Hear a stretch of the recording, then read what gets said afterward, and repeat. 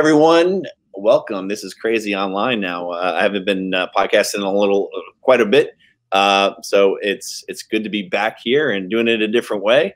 New little series here, Cullen on Film. It's talking the filmmaker, artist, and all that kind of stuff, and mostly for Middletown North High School. So I know we are live right now on the internet as well, but I'll have my students log on so they can listen and have a special guest to listen to in anything doing with the arts. And of course, today we have Ming Chen. How are you, Ming? What's up, everybody? How you doing? It's good. It's good to be here. We have you, and we came to visit you this year, but usually we have you in class, and obviously that's not going to happen now, right? So, unfortunately, no, not for the foreseen future. And yeah, Mr. Cullen here. You, what's your official title? Like TV film teacher, I guess. That's a pretty cool job. Yeah. Yeah. I mean, I shouldn't be leading kids anywhere, but if I had to teach a class, that would be the class that I would teach. Oh yeah, definitely. Or podcasting class would be you, right? I'm working on it, man. Yeah, I mean, I've had the distinct pleasure of coming to your class several times, and for 2 or 3 hours at a time and teaching your kids about podcasting, and then this year we switched it up where the kids came to the studio and learned podcasting, and yeah, it looked like they had a lot of fun. So that was like the last day you were downstairs too. You guys moved up to the 5th floor now. Yeah, exactly. Yeah, we moved on up like the Jeffersons, man. But we had it. That was a great time. They all had a blast. So they'll all be logging on and listening to this as well, which is great. And they love going back and watching and listening to the podcasting that they did. So I don't know. It was great. But anyway, we're here today. Usually we have you in and we get the kids the podcast, and beforehand usually do a little Q&A and talk about your background and stuff. And I have a lot of new freshman students in the arts program as well that they don't even know. Some might know who you are, but they haven't got to meet you yet because you didn't come in. So this will be all new to them. Awesome. So, yeah, fire away. Ask anything you want.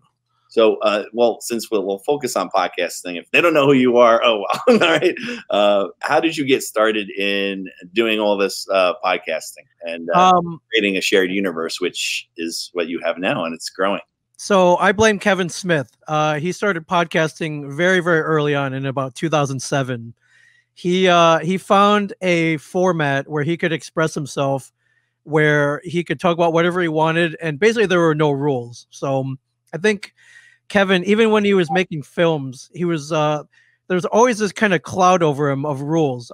Even when he was at Miramax, I remember once when he was shooting Dogma, his third movie Dogma, he had wanted to do a thing where he wanted to post his dailies online, like on the same day they were shot, because he wanted to give people a look into like his world of filmmaking. They really have that yet, did they?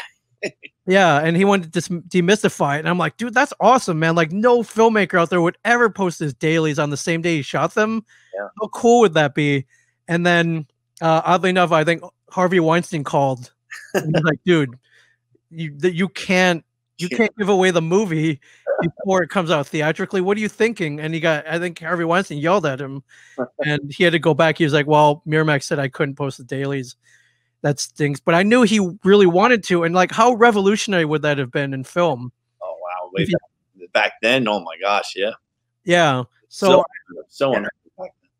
Yeah, so I always thought, everything he did, there was always rules, and I know at one point Kevin wanted to have his own radio show. So when he moved out to LA, a station gave him 2 hours on a Saturday night so he could try it out. Oh yeah, and it was good. I think if you Google it, you could probably listen to it. Really? He has it out there?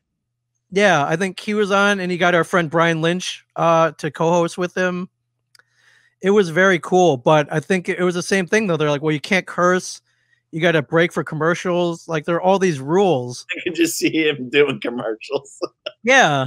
And he was like, well, all right, this isn't as fun as I thought it would be. But, a couple years later, podcasting rolled around. And he was like, well, what are the rules?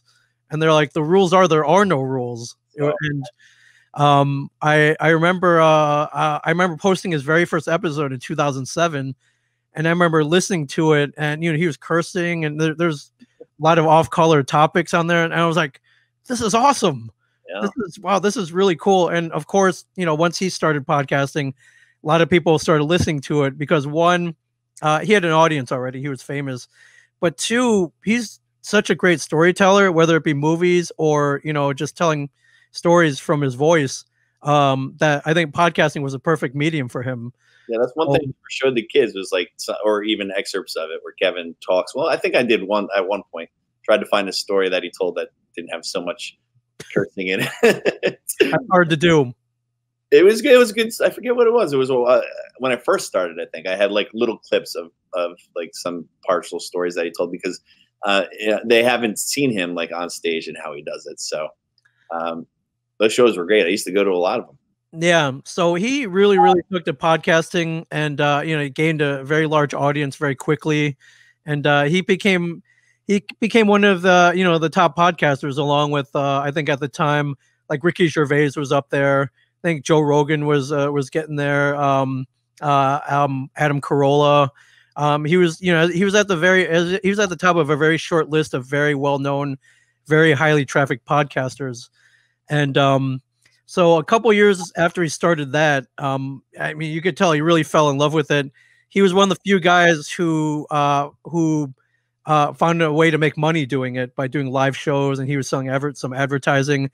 And at some point, he was like, you know what? I want to start a network. I want to start a podcast network.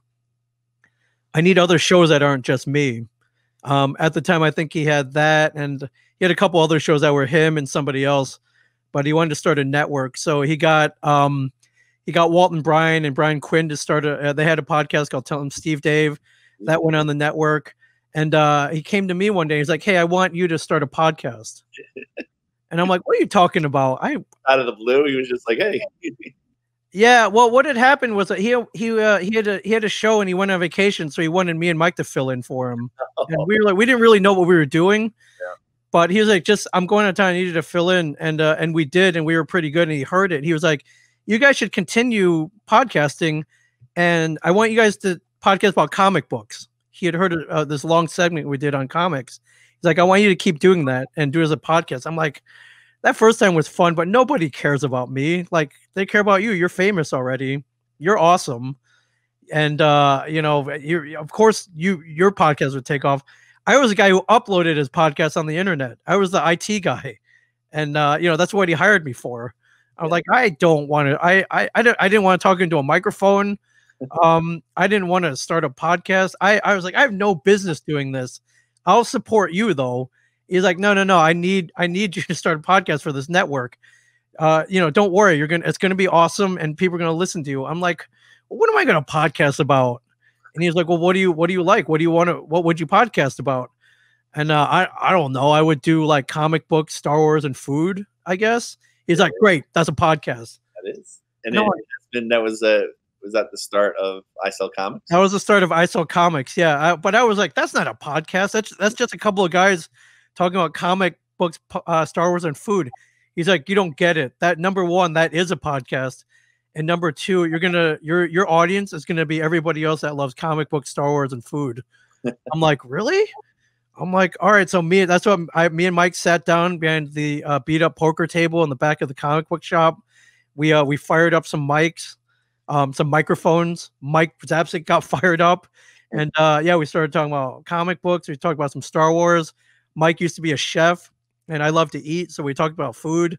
And we were off and running from there. Because I remember, I was like, Kevin, man, how long do you want us to go for? He was like, can you do like an hour? I'm like, yeah, I could probably talk an hour about Star Wars comic books and food. And I remember that first episode, I think we went almost 2 hours without even knowing it, because I didn't even look at my phone. I didn't even look at my watch. Like, time just flew by so quick because we were having so much fun. You don't realize how fast it goes. It happened to us all a lot of times. Yeah. And short stuff. Yeah.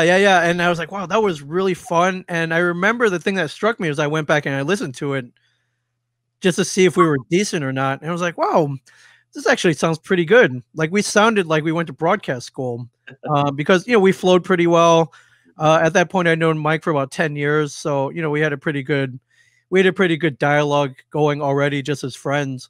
But since we were so well versed in comics and Star Wars and food, the conversation flowed pretty naturally. You know, we were never stuck at a point. It was like, well, gee, what do you want to talk about now? You know, we never had a gap in the conversation.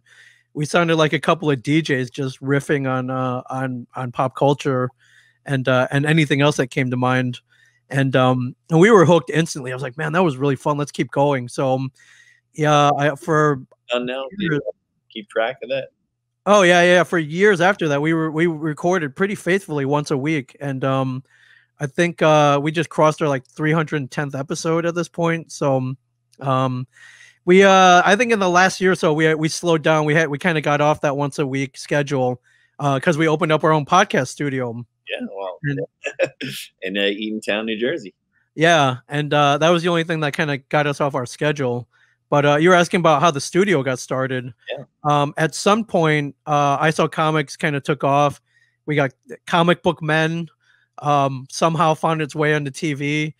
And so whenever we would go to a Comic-Con or when people would visit the store, they would come over to me and Mike like, hey, man, we really love the podcast. We're like, oh, yeah, that's cool, man. You listen to I Saw Comics or, you know, you listen to our podcast. They're like, yeah, it sounds like fun. We want to do our own. How do we do it? I'm like, oh, well, and we would give him like a 10-minute lesson, you know, 10, 15 minutes. And I was like, and yeah, I would tell him kind of briefly what equipment to buy, how to upload it, where to upload it, things like that. But it was, you know, in the back of my head, I was always like, man, this really needs to be like a class, like a 2-hour class where we, you know, we give everybody everything. We teach everybody what we've learned in the last 10 years. We teach that, and then we actually podcast, and that would be a legit class. But I was like, well, we don't have anywhere to do it. And, you know, we'd always kind of joked around about opening up a studio or like a classroom or something, like a podcast studio or a podcast classroom or like a space that would do both. And finally, after a couple of years, yeah, we finally got off our butts and did it. And yeah, it was a total experiment, man. We didn't know if anybody would use it. We didn't know if it'd be too niche. We didn't know if anybody wanted to start podcasts besides us. Like, we knew it was fun. We knew our friends were having fun doing it. We knew Kevin was having fun doing it, but would or am I off? Oh, jeez. Yeah, would anybody else do it? And I slowly but surely, I remember like, so at first, you know, our friends would come in, then we would get friends of friends. And then I remember the first day when we booked a client and we were like, holy crap, we don't know these people. We got like, this has to be we cleaned up the studio. Like, we had to make it look professional. And I remember they came in and they were a little nervous, and, you know, I was there to guide them. And by the end, they're like, whoa, that was really fun. Like, can we come back next week? I was like, oh man, I think this is going to work. So that was, we opened up officially a little over 2 years ago, and we've been going ever since. Yeah. And you're expanding too. You have that. And there's so many more podcasters in there now. And now you opened up Asbury Park as well. Yeah. We have a studio right on the ocean front, right on the ocean on the Asbury Park boardwalk. And yeah, it was weird how that happened. I was just walking by a vacant property, very nice, very new, and the developers of the boardwalk, we'd been talking about starting a podcast for the city of Asbury Park and encouraging all the public events there and some of the business owners or you know, some of the people who run Asbury Park. And they're kind of taking me on a tour, and I saw a vacant storefront, and I was like, hey, what's going on here? Like, you know, that's going to be empty until the summer. I'm like, oh, really? Huh? And then I woke up the next morning. I was like, well, if no one's using it, maybe they would let us use it, maybe for a reduced rate or something. And I in the back of my head, I was like, no, man, there's no way. There's oceanfront property. This is highly desirable. But I'm like, you know what? What the hell? And I sent them an email, and I had a whole pitch written out about what I wanted to do. And yeah, lo and behold, they're like, you know what? This is a great idea. Yeah, if let's talk about it. And a week later, we were in there with another podcast studio. So you know, for any kids listening out there, for anybody really, sometimes all you got to do is ask. It's very weird. But yeah, there's so many times in life where you're like, man, that'll never happen. I'm not even gonna bother asking. Always take the chance, right? Always, if you just go out there and try it, right? It's for Yeah. anyone. Yeah. Very recently, I've learned two things. One, if you don't ask the question, the answer is always no. Mhm. And number two, just be bold, man. Just if it seems like a crazy idea, that's why it's going to work. Just ask, and if they say no, big deal. Then you didn't lose anything. You Yeah. were right where you started. But if they say yes, Yeah. then you got some cool stuff happening. I And tell students, go ahead, try it, because even with the celebrities I get sometimes, they give them messages. Like I'll ask a lot of them, and I'll get a couple, right? And they'll just do it. They're like, yeah, of course we'll do it. You were there when the girl from Walking Dead, when I went up to her and she did a video yep. quick and stuff like that. And the kids love that. So you just have to ask. And, if they say no, okay, bye. If they say, yeah, all right. Yeah, but I mean, I know what it feels like.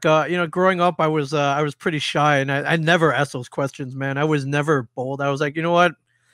I'm just, there's something I want to ask, or there's something I want to do, but they're probably going to say no, and so I just kind of slunk back, and I didn't do it. And then later on, I'd be like, man, I should have asked.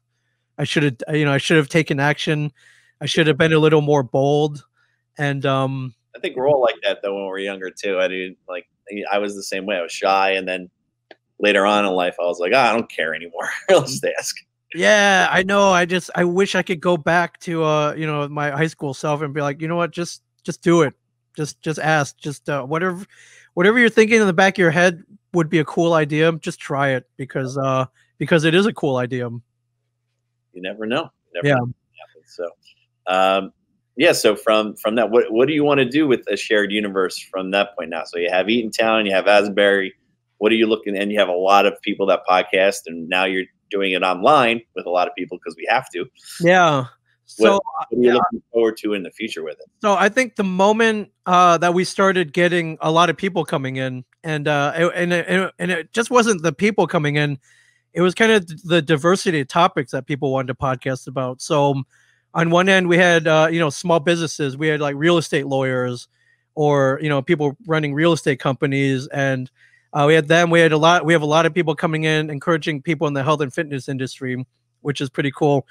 On the other end of the spectrum, we have a podcast where it's just three guys that just go out and party, and then they come back and they talk about it every week on a podcast, and then we have everything in between. So I think once I realized that not only I knew that podcasting was for everybody, that you could talk about any topic you wanted, but once I realized that people would use that as a service and have fun doing it, I was like, oh man, we gotta get this to everybody. So the ultimate goal for a shared universe is to have a shared universe podcast studio everywhere. I would love it. I would love to see it in every major city. And, especially all the cities that I love and that I go to in my travels, like Houston. We both know Houston, Texas. It is an amazing town that could really use a podcast studio right now. Yeah. But cities like Chicago and Nashville and Atlanta, Georgia, and there's so much. I could see this working in so many places, and I'm hoping to make that happen in the near future. But yeah, I think if it can work, and we're not in a big area, Eatontown, New Jersey, Asbury. These are small to mid-sized communities that, and if you combine them, they kind of make up one large area. Yeah. But imagine dropping a shared universe in the middle of like Chicago or something. I think I think we could be onto something there. Yeah, or even New York City. Oh man, yeah. If only the rents weren't so high. So, yeah. So I'm working on it. Like any small business, you gotta recoup your initial investments and then put that money towards something bigger. And I think that's where we're heading toward right now. Well, hopefully all this will end soon and we can go back into the studios and do that. But this is in the meantime, this is great. So we're gonna have some more shows live here on the internet, which is going to be a cool thing while we have not much else things to do, right? I mean, you've been doing this a lot now. Yeah, I have. For me, it's keeping me sane for sure, and it's keeping me connected to all the people that, either were coming in the studio, or I'm seeing a lot of friends who I haven't seen in a while. Yeah, just people I've run into in my travels, and we're figuring out, or I'm helping them get hooked up via live streaming or video conferencing. And yeah, I mean, technology, whether you love it or hate it, in times like this, in times of crisis, it actually works out pretty well. So, I've been hopping on one-to-one video chats with people, Yeah. and the other night I was on a video conference with like 20 other people who I hadn't seen in a year from the convention world, and it was good. I think it was good for my soul. It was good for my sanity, and I just think especially now when we're all basically forced to be apart. Things like podcasting and technology is really bringing us closer together. I think that's pretty cool. It's actually also easier to get celebrities now to send little messages.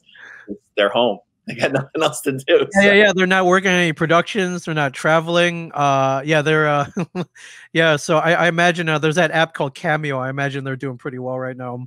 Yeah. And a lot of them that like if I sent out an email a long time ago, like, hey, I got your email and all that. Can you send a message? And then you haven't heard from them in like months and months and months. I figured, I'll never hear from them. And then all of a sudden, they're starting to come in now. So they're going through their backlog. They're like, yes. I think so. Like, I might as well do it now, right? Who's this? Cullen? Like, I'll answer his email. Yeah, well, I'll see what he's up to. Maybe he'll talk back to me. So, yeah, I think. So I got a couple coming in for the students, and I had a guy from Star Wars Rebels who does a voice. He did a little intro. We just released our film festival online. So if you go to North TV Film Productions on YouTube and you click on, you can on that YouTube you can watch it's about an hour long of a bunch of our films, and a couple celebrities pop in there, and one of the celebrities introduces our little Star Wars fan film. That's awesome. And I met the filmmaker behind that Star Wars fan film. Oh yeah. He was very enthusiastic. He had a lot of energy, and I could tell. I wish I could have been there the first day that he figured out how to make a lightsaber. Like that must have just been mind blowing. It's pretty cool. You got well, I think I showed you the clip anyway or something. Yeah.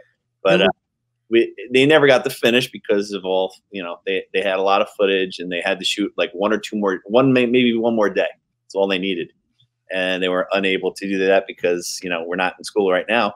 And they needed like the gym for a certain thing, but they got a lot done. And I think he's editing more of it together, but we have a nice little intro part and it says to be continued at the end. Oh, that's awesome. But it's actually enough for a student film. It's like about 4 minutes long and it's just the intro. And what was the YouTube channel called again? North TV Film Productions. Okay, cool. I'm definitely gonna check that out. I'm putting it in the chat here too. We just released it yesterday, our online film festival, the North Online Film Festival, and already we got over 100 views, which is great. That means people are watching. And you can also, right now, for the next few days, there's a link right below it, and you can actually write in the names of the best actor, best actress, and by the end of the week, it's all tallying up too on that sheet that I have. Yeah. So we'll have the winners by like Friday. That's badass, man. That's pretty cool. Yeah. So, it's amazing what you can do when you're home and not doing much, right? Oh yeah, for sure. Yeah. You come up, just start your own awards festival for sure. Yeah. So, we put that together and, that's really cool. And then I love your setup. When I was in high school many years ago, we had a TV. It was a TV and radio class back then. They didn't do film, and we had the little set and everything. But I think the technology wasn't where like a guy like me wanted it to be. Where I wanted to, I can make a full-on production. I thought it was very rudimentary back when I was going to high school in the early '90s. Oh, it was, yeah. We did have 16 millimeter film though, but it was really hard for us to get it. We'd film with it, but then to get it developed, they would send it out and it would never come back. Oh man, I imagine it must be expensive at this point too, because I don't know who's processing 16 millimeter film at this point. But I remember going into your classroom, you guys had a whole row of like high-end IMAX. You guys have like a whole Adobe suite. These kids could legit, and they do legit make shorts and professionally quality shorts and film with motion graphics and high-end editing. And I was like, it's pretty cool that the future of filmmaking is being birthed and in like high schools right now. Yeah, so that's what's pretty much going on with us. We have actually Easter break or winter break, or not winter break, spring break coming up in a couple of days. So we have 5 more days, and they got quarterlies to do online right now. So I thought it'd be really cool to have you as a guest speaker, since we can't have you in class. And now I could just, take this video, put it up there, and they can watch it. Yeah, right on. That's cool. I mean, I'm always here to help out Middletown North anytime for sure. Yeah, so we'll have to maybe early next year when we start out, we'll have you in early next year with our new studio, because they're fixing it up a little bit. Oh man, yeah, I've heard rumors of possibly a podcast studio in there at some point. Yeah, that's on the list of things to do. So I would love to help out with for sure. You never know. It could be a podcasting class in the future. That's my goal, to have it there. So that's one of my goals, to have at the school. I think I mean I think that's probably in the future where there will be a podcasting curriculum in all high schools. They do have them in the middle schools. They have like a little computer and you can. So a couple of the middle schools have it. That's cool. I mean, I've always because internet students, mainly adults, or some millennial podcasters. I mean, although our age range goes from like 15 to like 70, so we run the whole gamut as far as podcasters go. But I've always encouraged more more kid podcasters or more teen podcasters, because you and I both know they have stuff to say, and what better outlet than podcasting? Yeah. So I might, as we do this and go along in the next few weeks, I'm going to see if some of my students want to come on. So we're going to try to get some of the filmmakers, and they can talk about their films, as well as other filmmakers. And we're going to try to do Hang On to Your Shorts podcast soon as well. Oh yeah, I think that'd be a lot of fun for sure. And we'll have more guests. I'll have some more guest people on, and more Cullen on Film episodes. So I just want to say, thanks for being here with us, and I'm sure the kids will enjoy it, and they'll listen into the podcast at A Shared Universe. Awesome. Thanks for having me. It's a huge honor. Always, Mr. Cullen. Great. Thanks. Thanks. We'll see you guys later.